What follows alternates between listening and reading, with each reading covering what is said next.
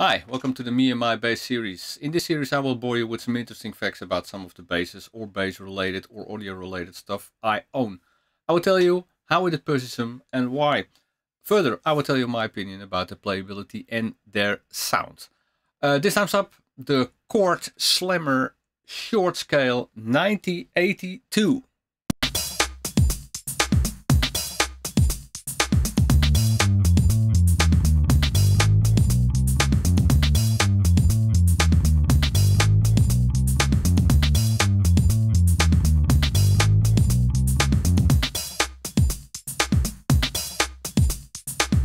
This bass is made in Korea. It has a 20 fret 30-inch lacquered neck with a rosewood fingerboard. I have really no idea what kind of wood the body is.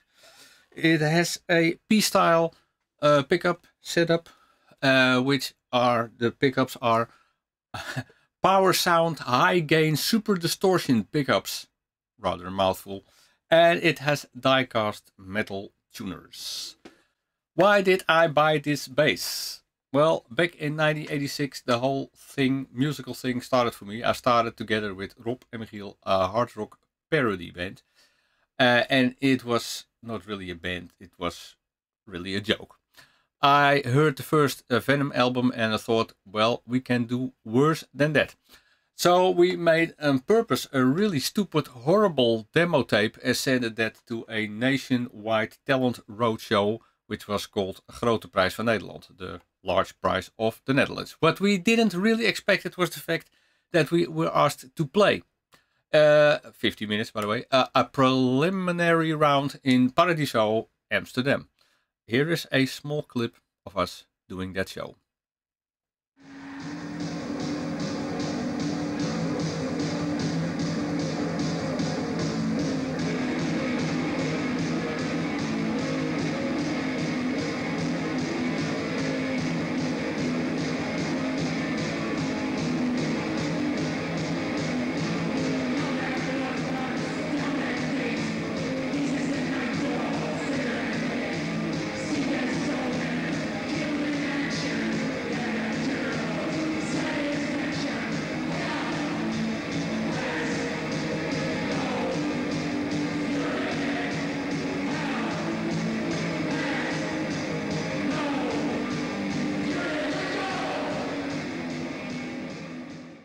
You could immediately spot the fact that I played not this bass, but the Rickenbacker, which was owned by Michiel, because I didn't own any instruments at that point.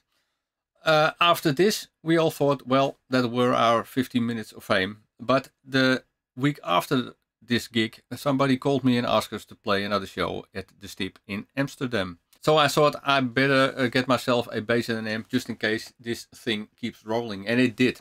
For about 4 years, the joke kept on going, together with the help of 3 singers and 3 guitar players, until we were done laughing.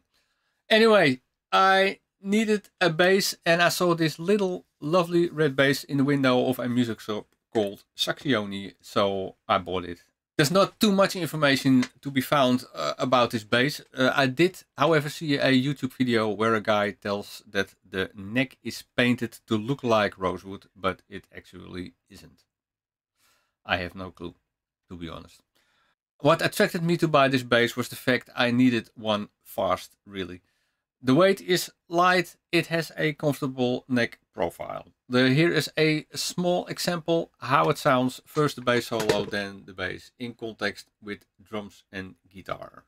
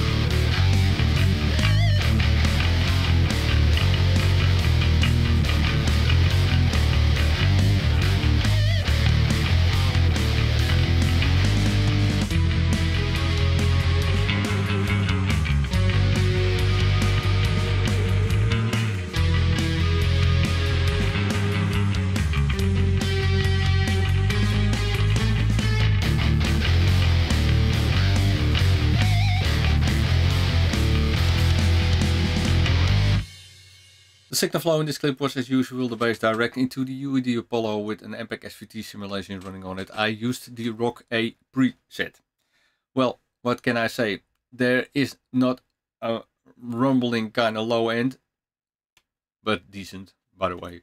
But that's because it's a short scale. That's nature of the beast, I think. Although it was in my storage for some time, it was my first ever bass, so I will never split with it.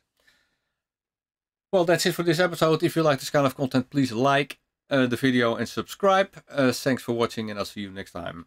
Bye bye.